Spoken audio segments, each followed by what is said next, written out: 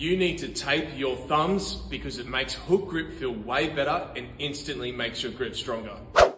So for anyone that's taped their thumbs before, it's instantly a no-brainer because like I said, it makes the hook grip feel way better because it just saves that piece of skin on the inside of your thumb, saves that from wearing out, and it actually makes your grip nice and strong. The tape grips onto the bars and knurling really nicely. There's a million types of tapes you can get, self-adhesive tape, strapping tape, but I find sort of Kinesiology tape or K-tape sort of works the best. It's pretty strong, but it's nice and flexible. So what you want to do is grab about 4 or 5 inches, that's 10 or 12 centimeters worth. You want to start it feeding onto the inside of the thumb, between the thumb and index finger.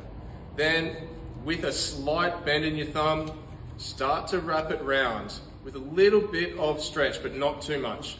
Just make sure where the tape finishes isn't where you hook grip,